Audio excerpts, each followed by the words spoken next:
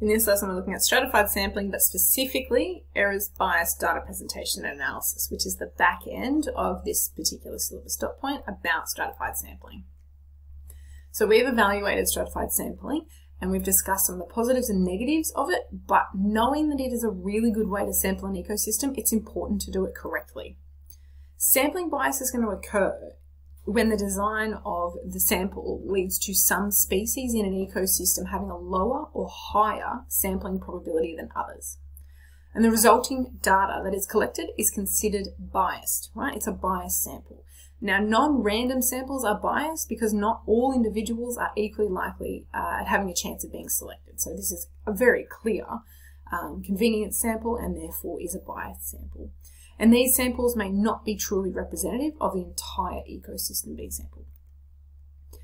Now, the aim of good sampling design is to minimize this bias. And if there's systematic error in the sampling process, the data collected can skew the snapshot of the ecosystem. To minimize bias, we want to collect large numbers of samples, right? The more samples, the more reliable the mean is, and therefore the more representative of the community. We want to use a random number generator when we're talking about random sampling, so selecting a grid coordinate to sample. We want to have consistent counting criteria, so you might talk about rules of counting around a quadrat. You might take the top line and the right line, but not the bottom and the left line, and that has to be consistent with all people. You have to select and use equipment correctly and appropriately. So obviously this is going to depend on the context, but it's going to allow for sample reliability and eliminate systemic bias or systematic bias, sorry. And you also want to calibrate your instruments. Now I know that sounds really obvious, right? But as the quality of the data is really dependent on the equipment that's being used to take those measurements, it has to be accurate and precise. So you're talking about calibrating your data sensors and things like that. The precision of the instrument should also be noted so that they're not used outside their level of resolution. Now, error is going to happen in any experimental or sampling method, regardless of how careful you're going to be. So some environmental variables can be controlled. So the aim, can't be controlled, but the aim is that you are trying to control everything you can as the sampler. Error impacts on the reliability and the validity of the sampling. Some types of errors that you really can't control too much. You might get chance sample fluctuations, so you might be talking about, clump distribution or something like that. Incorrect recording of data is something that can be controlled, obviously. Biased samples from non-random sampling designs, that sampling design really needs to be sorted out early. Defective instrumentation is obviously going to be a problem, right? So the reliability is impacted when multiple instruments are used, multiple people are in the same area doing the same task. Identifying different plants in a different way as well. The validity of the test is going to be impacted with things like sampling design, misidentification of species, or even a disproportionate sampling in a stratified sampling scenario.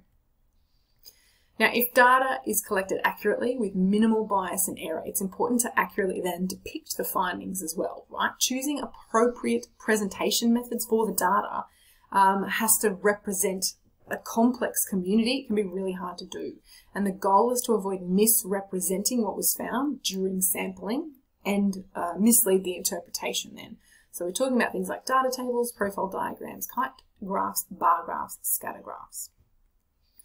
Talking about tables to start with, this is one straight out of Pearson and it shows quite a bit of information. When you're doing up a data table in the field, it's really important to include the date, the site that you're also working at. This one's got distance along the transect line that you're working from as well. You want to also be looking at the vegetation type. You might then need to be able to classify it using specs. You want to take some abiotic readings. So in this particular case, you've got these abiotic readings. You need to consider, say, land information as well. If you want to be drawing a profile diagram, it might be also helpful to include the soil type or the slope. Any other information and notes needs to come in here, and that might include things like photographs and really identifying what it is so you don't come back with 1,000 photographs of I don't know what. Now, kite graphs are really interesting because they show spatial changes along a transect, and they're really effective ways to show distribution and abundance, right? That's what they're there for, and it's along that gradient. It might be a really easy one. In this case, it's distance from a footpath, so you might be talking distance from a disturbance.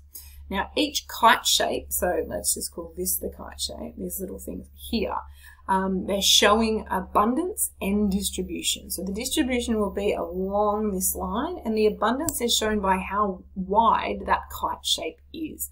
So for example, in this first diagram, this x-axis here, obviously distance from the footpath, and then the width of the shape relative is the relative abundance there. Same thing for plants, right? Distance along the transects and the abundance at the various locations. Profile diagrams are scale drawings of a profile or a side view. It's also called an elevation, and it looks at the vegetation or also the land shape along a particular area. They show both the shape of the land and the horizontal strata of vegetation. So it's really important that scale is done properly here. It's got to be representative, but otherwise they're a really good visual comparison between different types of vegetation.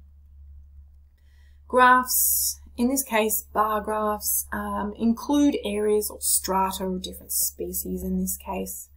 Error needs to be considered, right? You're averaging different things. You've got to consider the standard error, which indicates the likely accuracy of the mean. So if we're comparing two different ecosystems, then you can use your t-tests and p-values, and we know that that error can give an indication, not an absolute, but an indication of whether there is statistical significance between these two different areas. Scatter plots are used to graph relationships and identify correlation between the variables. So in this case, antibiotic and the yield, right? It might be talking about soil salinity and the tree height. In ecology, they can be used to display changes over that gradient as well, like distance or abiotic gradients like light intensity. It can be a really good visual representation of a trend or a relationship between the variables, and then you can use a correlation coefficient, R squared, to determine whether that strength of the relationship is strong or not. Error bars also can be included where you have made mean calculations and plotted them. Right, so this is all about bias and error and methods of data presentation in stratified sampling specifically.